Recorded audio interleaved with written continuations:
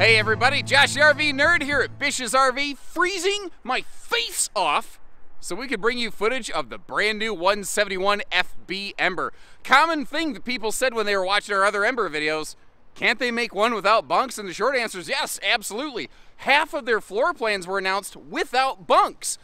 This is just the first one of those to really make landfall. And I think it's a winner. Now it's got a couple things that I'm gonna point out that personally I'm not a fan of, but overall, man, these things are fun. The whole construction of it is different from like anything else you find in the mainstream market. There's not a splinter of wood in the structure, basically. The walls, the roof, the floor, they are all some form of composite, aluminum, block foam, or combination thereof. The floor is actually the same thing Airstream's using, except it's twice as thick. The suspension on this is no joke. I have personally test-towed some Embers now, and like with a half-ton pickup, it tows like a dream. I'm actually seeing a lot of owners now that more of these are out there saying, I've done a little bit of towing. I don't know that I'm going to put a weight distribution system on it. I don't know that, like, I'm not going to recommend you go without one, but a lot of people are saying they haven't felt the need for one because of the good ride, balance, and handling. And going along with that independent suspension is a chassis unlike anything you've seen in the normal RV marketplace. But a couple other key details on this: factory standard solar and inverter. The cool Euro style windows that actually have like day-night privacy shades. The day shade can act as a bug screen for those who are kind of curious. Above the bed, instead of a windshield, you have like a skylight that you could look out if you wanted to, or you could obviously close it down. And speaking of the bed, this is not one of those weird, narrow, or short camp queens, which I know a lot of people are going to like. Now there's a lot to cover. This is very exciting. Get the popcorn ready. This is going to be a fun one. Now this floor plan, the general layout here is certainly nothing new in the industry. They weren't necessarily the first ones to do it, but in this smaller, more premium kind of class, the Rockwood Geo Pro is certainly the one that everyone's kind of covering, or the Flagstaff E Pro, same thing. The 19 FBS. The J Feather Micro 166 FBS, very, very similar. Actually, that is personally, I think, my very favorite J Feather Micro. I think it just does the best job of all the storage and stuff that's in that thing. It's awesome. This one right here, like I said, what it's doing is different materials. Couple different like key features. Let's start right up front here. Let's start with comfort. Like I said, this is not some janky, weird, narrow or short bed. Now, when you see a headboard mounted on the left there, it kind of maybe makes you wonder, is it a short bed? That is a 60 by 80 true queen bed. And unlike the Murphy bed Embers, it's not a folding bendy bed. So if you want to put a big, thick pillow top or memory foam mattress or whatever you want in there, it is very friendly to that. It's very conducive to that. This is something where you don't necessarily have to sacrifice, do I go camping or do I sleep well? Now, what's also interesting over here, all of the windows and this, I think they call it this Stargazer skylight. This thing up here, they're basically those dual pane Euro style windows. Now, for anyone wondering, man, what if that flips open going down the road? What if you don't close any of your windows on any RV going down the road? That's obviously a problem. That's why it has all of these different little clamp points, you know, to make sure that you've got a lot of protection there. Plus, it has a wind fairing in the front of it on the outside to make sure a wind gust doesn't get under the lip of that sucker. Now, something else you might notice, whether it's up top or all of the windows, you have day-night shades. So if you're like me and you like to sleep in, you can straight blot out the sun. Or if you want some light without, while still maintaining some privacy, or if you want to have the window open for airflow and want a bug screen, that is where that one comes into play. But you basically have your choice of how you're going to do that there. Now, this is still a new manufacturer, and I'm still getting a lot of requests from them. Hey, can you ask people about this, that, or the other thing? Like the cabinetry is all pocket screwed. That's great. Some of their storage here, like they went with these kind of like bungee bands to help keep some things in there. What do you think about that? They're lightweight because this is already a heavy camper. I don't know that I love them for keeping stuff in place. You know what I mean? Oh, by the way, those lights above the bed, and frankly, a lot of lights in the RV, they're on a dimmer switch. So if you do want to dim those down, you can do that. Speaking of down, did you notice in our floor plan and a flash flyby footage what was down under the bed? Well, we'll get to that. First of all, once again, not a bendy bed. 60 by 80 True Queen mattress. I don't think that mattress is terrible, but I've yet to find a mattress that everybody likes. So if you're looking for something a little different, you have the ability to do that here, not have to go to a specialty bedding store. But under the bed, it's a drop-down like storage trunk, and the reason that is there is if you choose to go with the Ember Max solar package, that is where a lot of the hardware resides. Now, there's also this little kind of shelf right here. This RV that we're looking at was built with the optional roof ladder. It's a detachable ladder here. And a lot of people ask, well, where do we store it? This, I think, makes an absolutely perfect place for it. And what is that other little leg right there? We'll get to that in just a second. First of all, over here in the headboard, one of the things that I like is it's a little bit of storage, but it's also got some USB outlets in there, so that can make a neat little phone charging or device charging stand. By the way, there are some household outlets right on the face of that over there. They're kind of tucked away in the corner, but I mean, they're accessible. They work. Then you see this little guy down here. You might see a couple of these around the camper. And you're going, what is that thing? Well, that, my friends, is basically a furnace duct. This has a different type of furnace and water heater, and it's all one thing. It's the Truma Combi unit. It's a combination furnace and water heater. It's more space efficient. It's more propane efficient. It's a very effective, efficient system. It also opens Ember up to some unique temperature testing opportunities that we're going to talk more about when we get outside. And in case you're wondering, yeah, I obviously have male pattern baldness, as if there's any denying it. And yeah, I am having a bad hair day. Bet you didn't think those two things were possible at the same time. Did you know in Michigan, you can see lightning and snow at the same time? We call it thunder snow. And it's terrifying. They don't even write about weather like that in the Bible. What is that about? We really seem to be kind of working from the front to the back today, so on to the middle of the camper. The living and kitchen, as it were. Again, big windows, and those things open for incredible airflow, and being a dual pane window, they drown out insane amounts of noise. It is, when I'm not talking, it's very quiet and very pleasant here. When I'm talking, obviously less so on both fronts. That is just a jackknife sofa. This is not a floor plan that is theater capable because that slide doesn't go all the way down to the floor. You'll see that when we go outside. We are, however, carpetless and ventless. We are easy cleaning. You see that nice little herringbone pattern there. And if I take a seat over here on the sofa, you see that you have a nice kind of, you know, right across from the entertainment center seating, especially if you're in the left-hand sofa. But what about when you're laying in bed? Well, due to the fact that that TV can swing out to access basically like a closet sort of entertainment center, a plazatainment center, if you will, the bed viewing is almost, if not better than, the sofa viewing. So what's behind there? Well, like I said, it's a sort of closetainment center, whatever you want to call it. This RV, they had to get creative with storage. So if you notice, if I get way down here, there's actually like a hanging rod in the top of that. Now, it's a big, wide open space. So if you wanted to add totes or shelving organizers or something like that, you could. My question to you is, do you prefer it like this, where you can sort of build your own adventure, or would you rather see it with some sort of built-in shelf storage space there? Let me know. A couple handy, we're going to call these dresser drawers. Now, you see how there's a big blank surface right down here? That's because this RV has like a little mini camp kitchenette or a little cooking convenience station on the outside. I know that not everybody's always going to be in love with those things. It is currently standard. We'll talk a little bit more detail about that outside. Up here, you see the hidden hinge cabinetry. And as we work our way around, they hide these stickers somewhere in every one of their units. And watching a guy bonk another dude in the head with a wrench, always, I don't know, it's like, use common sense. Well, yeah, no kidding. That always gets me going. The big pocket above the fridge is nice. That is a 12-volt DC compressor fridge. I believe it's in the 8 cubic foot family, 8 point something or whatever, but you get the idea. Big drawer below that, too.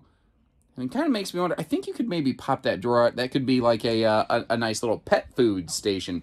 Now, there's a couple things, well, there's a lot of things on this RV I really like. There are a couple of which I'm not a super fan. So, this one does, interestingly, give us a better kitchen than either of the bunkhouse models I've seen. But as we close up the cabinets, notice that open compartment on the left side of the screen.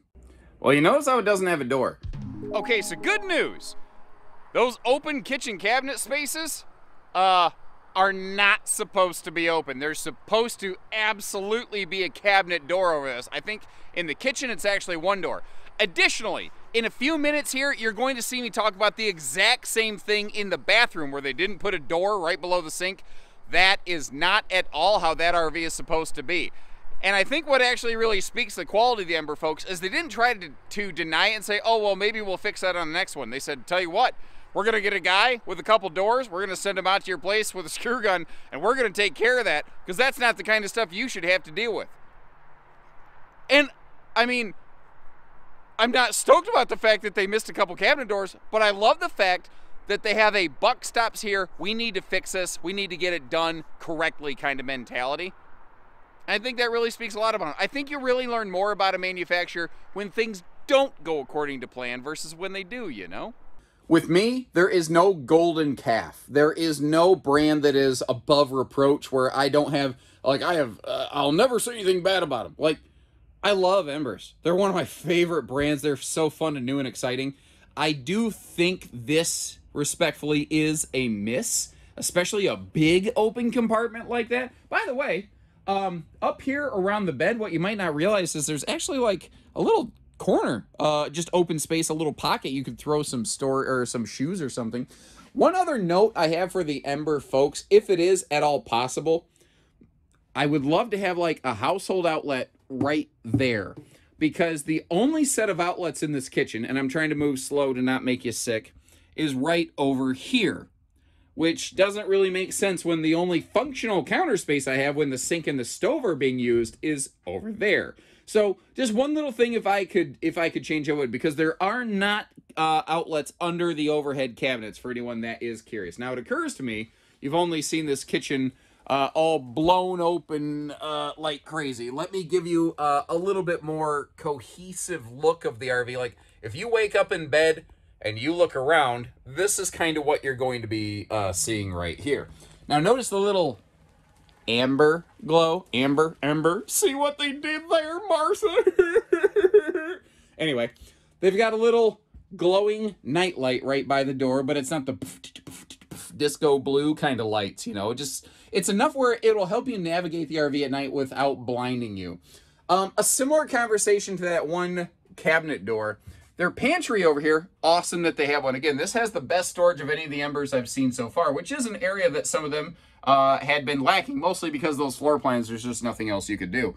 I prefer, like, I get that you can't necessarily easily put a door here because maybe this is in the way or something like that.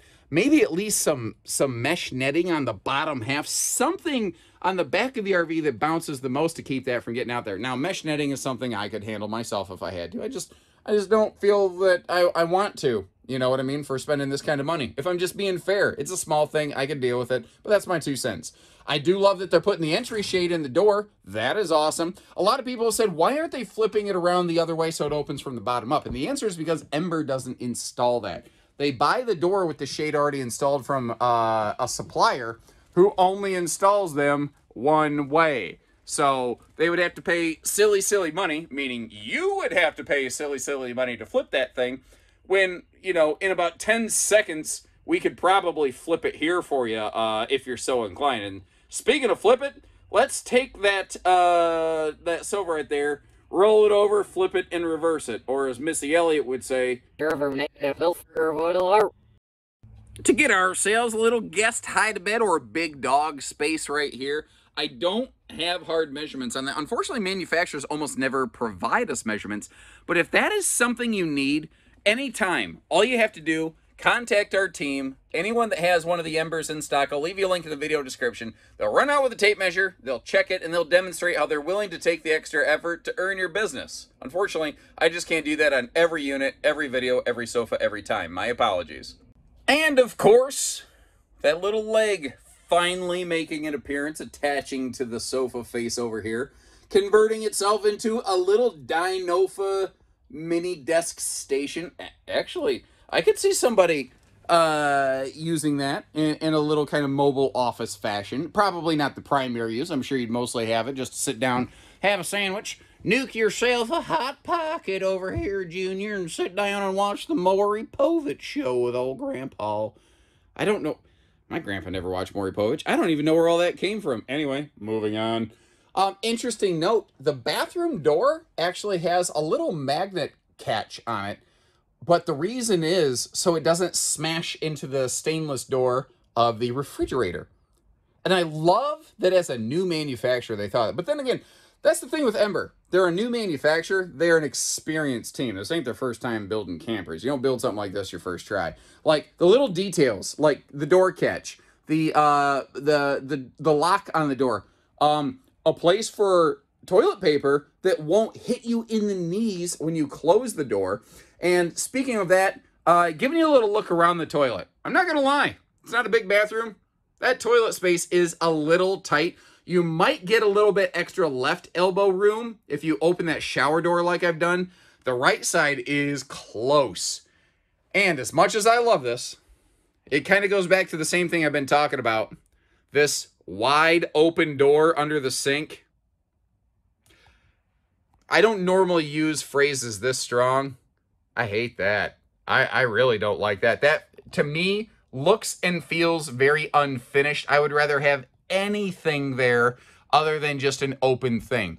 So what I'm hoping is, when this video goes live, one of the people from Ember that watches this gives me a call and says, hey, good news, Josh. All that happened there is we just forgot to put a door on and we're sending one to you. I'm hoping that's what happens. I don't know if that's what's going to happen. Anyway, you see the headroom here in the shower. The rear wall of this is 6.5 foot tall. What's interesting is, I'm going to back you up slowly here. If you look, the ceiling actually slowly gets taller until right in front of the slide out. And it becomes more obvious when it suddenly tapers down above the bed. It's 6.5 foot tall in the bathroom shower area. The skylight makes it so that at least somebody like me can stand in the shower. But the rest of the RV in the living space actually feels more open and expansive. And the road mode function on this with the slide closed is fantastic. This is one of those models, I don't know that it even needs a slide. The slide just really opens it up and gives you a lot of breathing space. So, I mean, obviously, you know, the refrigerator right by the door, right behind us, that's a no-brainer. You can get to the bed, you can use the bed, you can get to your closet. Of course, we can get to the bathroom, which I still don't like that big open cavity. It feels unfinished to me, but I think I've beaten that horse to death enough and continue to beat it there. We'll move ourselves on. But if you appreciate the extra time and effort to look at these things with the slide closed and road mode, make sure you hit the like button on our video, subscribe, and let's hop outside and see what else she has to offer. By the way, sliding that table just between the mattress and the wall, perfect place to transport it. It just does not have the opportunity to slide around, to build up enough kinetic energy to bang and bash into anything. Little pro tip for you from your Uncle Josh. Man, there's a lot to cover here. I never know where to begin with these. I'm just gonna start going. We're gonna start up front. We're gonna start working our way around. How about the fact that they have skipped over the traditional tongue jack route?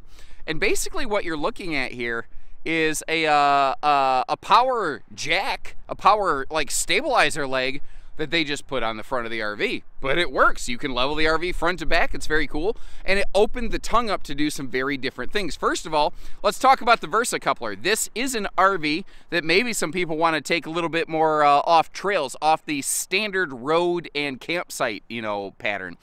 That up there is called the Versa Hitch. You see how it has different mounting points up and down? So it's yet another way that this can marry up with different vehicles, some of which that ride high or low, Or you could swap that out for one of those rock and roll hitches, or what are they called? Lock and roll hitches, that's what it's called. Rock and roll are actually two different Ember floor plans. Now, up front here, we've got the gearbox. It is, so any of the metal that we're looking outside, outside, there we go. Two trailer park girls go around the outside. Anyway, that is all a powder-coated aluminum. And that's what's interesting about these. You see a lot of stuff on this. You hear a lot of words like Asdel, because the walls inside and outside are Asdel. The floor is all composite. It's a composite core, not a block foam floor. It is incredibly strong. It has greater screw retention than plywood by comparison. You hear these words, and it sounds ultralight. I want to get this out there. This is not a lightweight little trailer. It is a beefy little tank. It is generational. This is something you could hand down to your kids when you're done with it, without having to get too awful involved. Because like under all the corner seams, they're not using a common butyl tape. They're basically using like a slide seam tape, like a Turnabond style tape. It's just one more protection method that they have on these. A little laser etching, like they've got the word Ember all over this thing, because of course they do. That's their company. That's what you do. But the thing is, if you look at those wings, they stick up a little bit. The idea there, I think, was just to do something that looked very cool. They do it off the back too. But one of the things I kind of thought about on the front, that could help deflect some branches, some trees, some things like that. One of the, sometimes an RV's greatest asset is also its greatest liability. In this case, having that big storage trunk under the bed, which is designed to potentially house a 3,000 watt master volt converter charger combo and potentially up to 4 Battleborns under that bed, it does mean that you know, it really sticks into the pass-through. I really wish, tell me this would, if you'd like to see Ember do this, that big blank panel we're looking at, if they would offer a side access door right there for models without Max Solar, don't you think that'd be really cool? And by the way, the little drawbridge style table door that they have here, if you don't like that, just unclip it. It can flip and fold all the way down, so no big deal there. On the outside here, you have this little mini camp kitchenette. I know a lot of people are going to ask, can I get it without that and get more storage inside? From the factory, by default, at this time, no. Right now, that configuration is standard. The griddle is actually optional, so you could get it without the griddle, but the fridge and the construction boxing in of that is currently standard. If that answers a question you were going to ask, at least hit the like button on our video. And if you dislike that answer, voice your opinion in the comments, and who knows, Ember's been doing some great listening. We got our propane hooker down below here. We also have factory standard Goodyear Wrangler tires right here, basically like a truck tire. But this is one of the major things that actually shapes the Embers. The true trailing arm independent suspension system that you have on these. I've seen test videos that I am not allowed to release currently. I'm working on that, but there is absolutely no comparison, especially compared to leaf spring, but even versus a torsion suspension system, that is hands down the best shock absorbing, the best handling, the best traveling suspension you are ever going to find in this RV segment. It's just absolutely beyond comparison.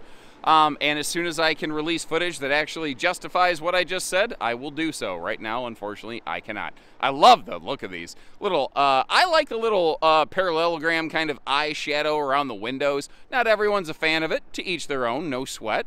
I suppose in theory they are basically just decals around the windows. You could heat gun those off if that's really not your preference. The little wing out on the back here, doesn't that kind of remind you of like the older classic cars? They had a lot of shape and a lot of character before things became like boxy, mass-produced 80s cars. Once again, no wood in this structure, whether it's the rear wall, the front wall, or the roof. Everything is Asdel aluminum block foam. And then again, the floor has a heavy-duty composite core material in it that is also acting as a major thermal barrier. Something they did here They put the spare tire up high. Now, if you're a little more gravity friendly like my wife, I get that that could not be fun to wrestle off there. But the reason they did it is because they also actually included a 2-inch receiver hitch on the back with a 300-pound tongue rating. The idea for that being, if you wanted to add a bike rack or a small generator tray or something, the spare tire is not interfering with that. Now, one thing I haven't mentioned so far, now that I'm looking directly at this thing, is its body width. This is a 90-inch wide camper. In English, that means 7.5 foot wide. So it is narrow body, but it's an interesting thing that they're not the first to do it, certainly. But like I've seen Salem Wildwood FSX series be very successful with that, and I'm seeing more and more brands jump into that, like J Feather Micro is another good example of a 7.5 foot wide body. Now we're going to come back to something in just a minute here. You see those brackets up by the top of the RV, both on the rear wall as well as just behind the slide out. Those are actually ladder mount points. The ladder on this is optional, but I'm going to show you what it looks like here. Always double check with our team members to make sure that we have the Ember in stock with the equipment you are seeking.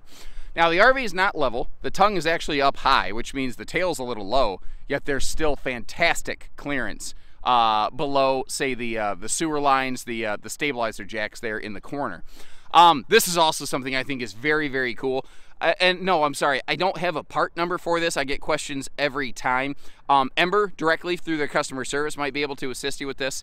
But basically, this RV has its own built-in wheel chock, because it is very difficult to stabilize a single axle camper.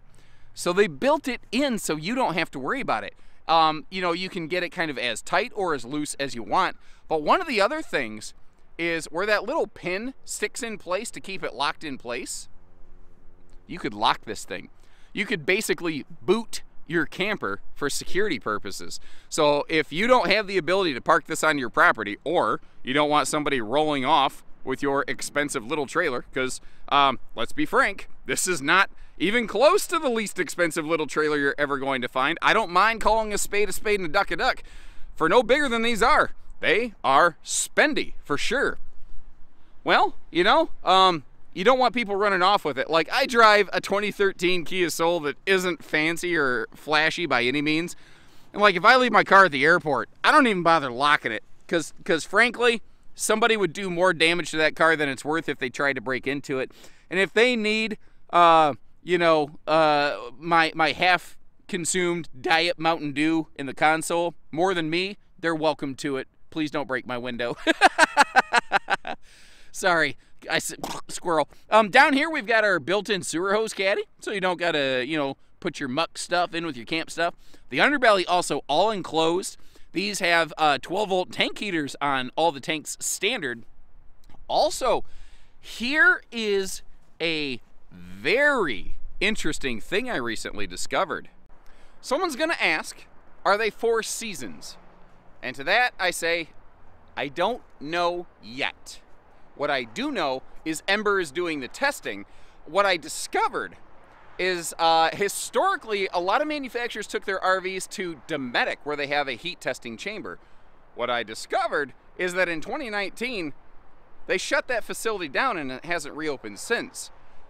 And I discovered that Truma, the maker of their combination water heater furnace, has their own temperature testing chamber that is only available to manufacturers who use Truma products in their RVs.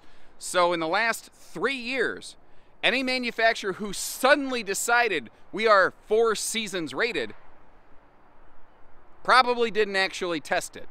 What I know is that Ember is actively testing their RV at the time of this recording. If I get an update, I will relay that in a future video, or if you're curious, if you don't want to scan through the comments, leave me another comment. By the way, I don't mind answering the same question 43 times.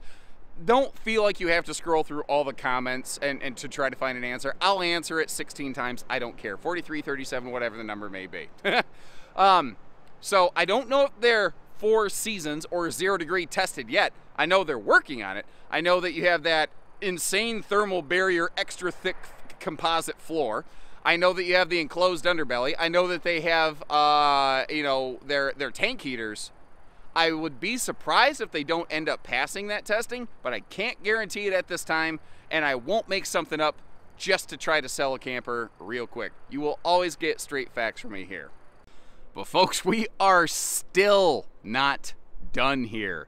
The other side of the gearbox, by the way, is just empty from the factory. It's there if you want to load a whole bunch of batteries or other cargo, wheel chocks, whatever, into it. And it is structural, meaning you can walk on it if you want to. So like if you need to brush something off the front of your RV, you could legit stand on that, or maybe you could add an extra cargo box. I'm going to give you a little caution about doing that though. If you look at the specs of the RV, remember I said these are not ultralights, they are tanks. They have a heavy hitch weight.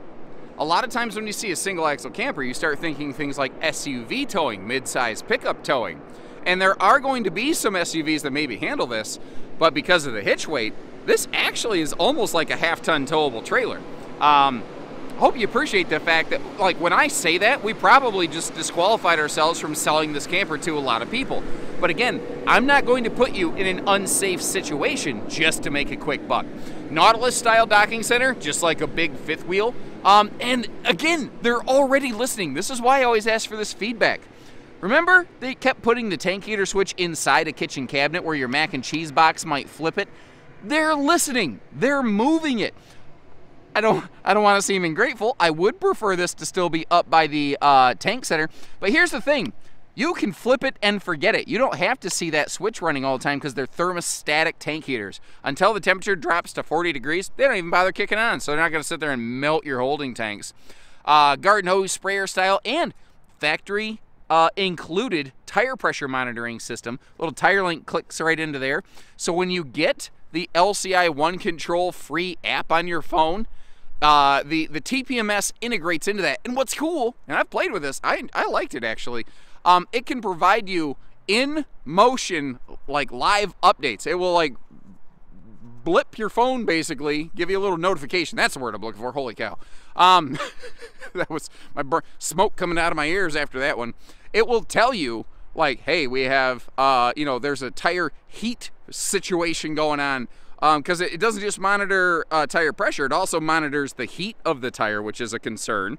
It will, you know, tell you, oops, the tire is deflating currently, something like that. Now remember, I said there's an optional, removable, detachable ladder that's included with these things, with dual mounting points. So depending on where the RV is parked or what's around you, you know, it gives you more opportunities to get up there. Not to mention, that ladder being free floating, you could move it around and use it for other things other than just the RV. This ladder and mounting system is about to start becoming very popular in the RV industry. The traditional rear wall ladder that has been used for many years and continues to be used by a lot of brands, as I trip and almost fall through a snowbank over here to get you this angle with that big ladder extended. Traditional ladders are going to continue to roll out, but due to some supply challenges, a lot of manufacturers have looked for alternative solutions, and you're going to start seeing a lot of more premium brands, I think, jump over to something like this. Now, that being said, it is currently icy on the roof. I tried to get up there. I became Nancy Kerrigan ice skater very quickly, and thankfully I did not do a triple sow cow double axle with a half twist shaky McFlippy off the side there. I stayed safe, but I decided very quickly to get off the roof. So I got you some scan footage of the roof so you can see that 190 watt solar panel. If you'd like to learn more about the max solar package available on these, check the link in the video description where we have a detailed video basically giving you a big overview of what that is, what it can do for you, and what it is not, which I think is maybe even more important. So like I said, I'll leave you some links in the video description to maybe the other Embers or like the Ember solar package video if you want to learn more about their max solar package and the work they're doing with battle-borne batteries and all kinds of things. And if you like what you see, hit that like button on the video. Make sure you subscribe because we have more of these coming. If this isn't exactly the floor plan you're looking for, it's on the way. And for those who are curious, I can't officially say, so I'm not saying, I'm just saying, they are working on quad wheel variants of this. I'd call it tandem axle, but what if it was a four-wheel truly independent suspension system? It's coming.